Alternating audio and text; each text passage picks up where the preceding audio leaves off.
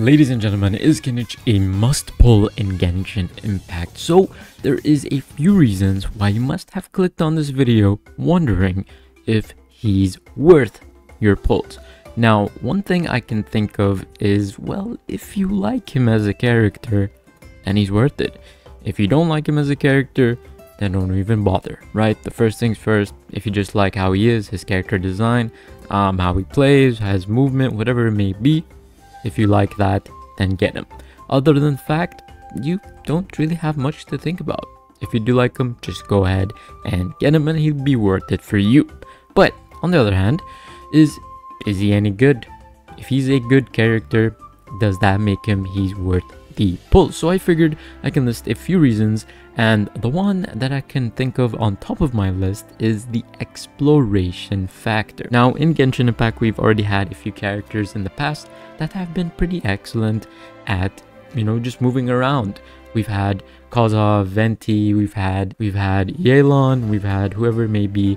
All of them are pretty good at that, but this is a different level. Natlan has made sure that these characters have a much more exploration focused type of abilities that allow you to move around everywhere and just have that Natlan feel to them, because apparently that's what they are going for. They're going for the hell of movement. That's pretty much their shtick. This is what they want their Natlan characters to be. For the exploration factor, his ability is, able to use the grappling hook. And with that, you can do a bunch of stuff with it. And I'm pretty sure you'll have a field day with that. And he'll be excellent to traverse really high, areas and stuff like that. It's going to be a little bit different than what Kachin has and what Moalani currently has.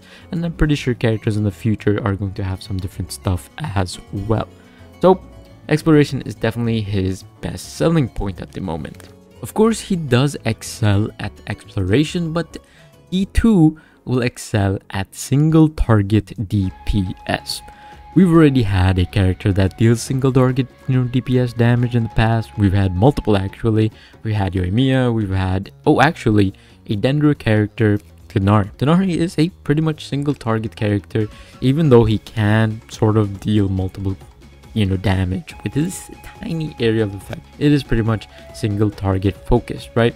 Now, I do think he has this ability to do more than a single target damage thanks to his burst. His burst is just gonna fire the lasers out of the dragon, right? I mean, he's pretty much going to be mostly single target, and that's where you get most of his value from. Single target characters in the past have always been powerful, but since he is Dendro, it gives him access to Dendro reactions, which makes him even more formidable and makes him even better than what you would initially think. And I know I've been glazing him for a while, but it is time to talk about some cons here and a few reasons why he might not be worth it.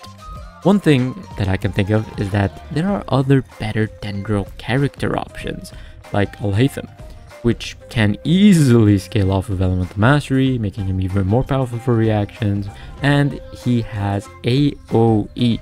Just he can hit multiple opponents at once, making him much better than single target Nan. Other than Alhaitham, he's also second to future characters that might come out, which will help your character or your account in general be much better and will benefit much more significantly. Picking the Pyro Archon, for example, would probably benefit your account much more than getting Kinich. Pyro Archon's probably also going to have a Night Soul Blessing and have some cool movement with that.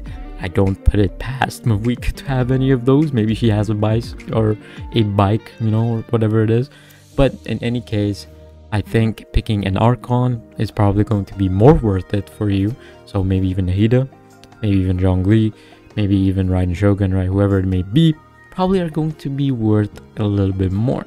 Even Kazuha, which is currently in the character banners. So make sure you guys get Kazuha if you really want something to be worth it, quote unquote, right? Other than the universally good characters that you could probably go for, at the end of the day, it's purely up to you whether you like the character, you should go for them, or whether you prefer, quote unquote, meta characters and just getting something better for your account, then go for a character, or I guess a weapon that you deem is better for your account. Now, I think that is pretty much all I wanted to mention, other than the fact that just get whatever character that you feel like is worth most for your primer gems, I guess. Going to be pretty much it. Let me know in the comment section what you guys think. If you guys think that I missed a point or something like that, let me know in the comments, and I'll see you guys in the next video very soon. Goodbye.